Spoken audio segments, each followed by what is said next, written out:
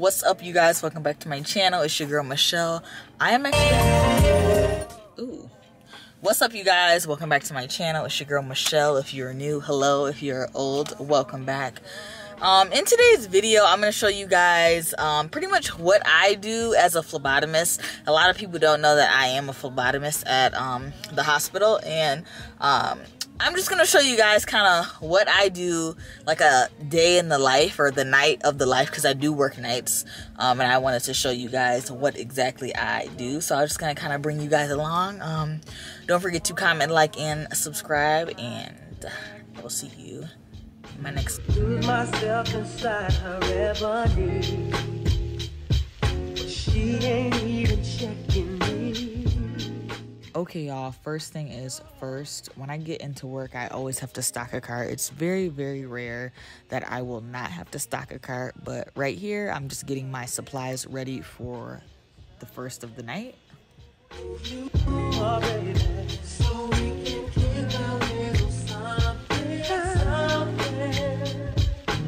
Honey, do sugar, chocolate, something, yeah.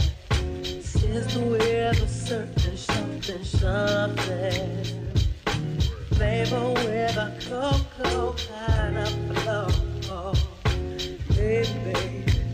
So you guys, this is what my cart looks like. I have my butterfly needles, I have my straight needles, I have my alcohol wipes, my gauze, I have my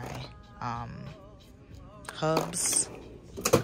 Then I have my specimen drawer. And then my blood cultures over here. Some more specimens are over here. And then I have my drawer where I pull from lines. So these are my salines. These are my heparins. These are extra syringes that I have. And then I have like extra hubs to connect to the lines when I pull back the blood. And then I have some extra alcohol wipes, and then I have these little devices connect to the lines, little guys, or I don't know what they're called. What are they called? They're just like sterile caps when you disconnect the patients from their lines and you're pulling from the line, just to keep the line sterile. You're gonna put these on the end. And then I have my drawer with my specimen bags. I have some extra butterfly needles over here. I have some hand warmers. I have a few masks. And then I have a few trash bags. And then my bottom drawer is just kind of like miscellaneous. So I have some goggles and extra gauze.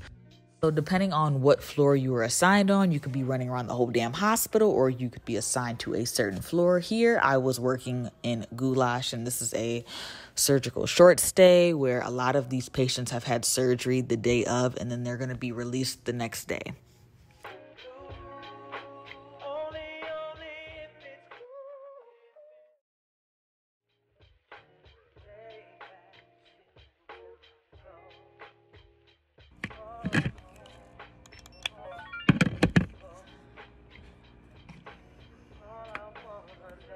This is our tubing station. This is where we tube majority of our specimens. There are some specimens that we cannot tube through the tubing station, so we do have to walk those guys down to specimen processing.